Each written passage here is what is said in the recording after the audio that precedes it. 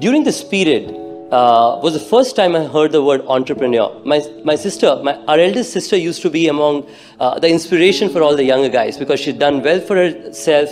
My sister was an inspiration, and she one day showed up at a house and said, I was back at this entrepreneurship event at our college, and I felt this sounds like a cool word.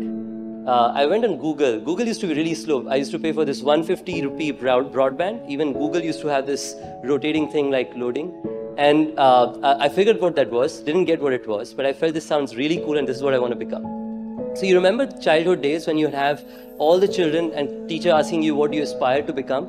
Everyone would say engineer, doctor, and I used to say entrepreneur. Like that's what I used to feel it spelt like. And everyone used to be like, this guy's gone crazy. But that is the level of commitment and clarity I had, and it sounds very crazy for an 8-year-old. That is what I wanted to become, and I felt so deeply about it.